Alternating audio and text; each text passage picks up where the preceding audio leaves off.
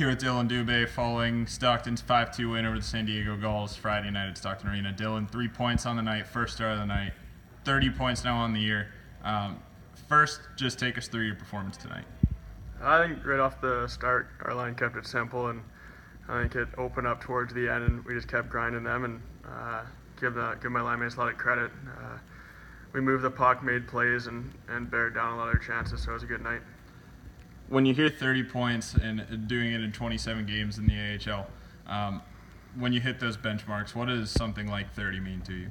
It's good, but right now it's more the little things in my game.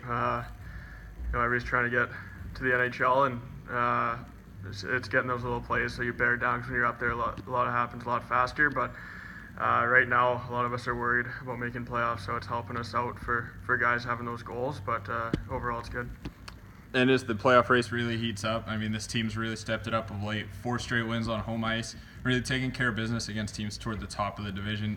Are you guys really gaining significant confidence with all these wins? Yeah, we are. I think it's a good time to be pushing. We're going to need to be hot to get into playoffs, and that'll be good when we get there. So it'll be nice to have that, and we'll be rolling. So hopefully we can keep it going. All right, thanks, Dillon. Thank you.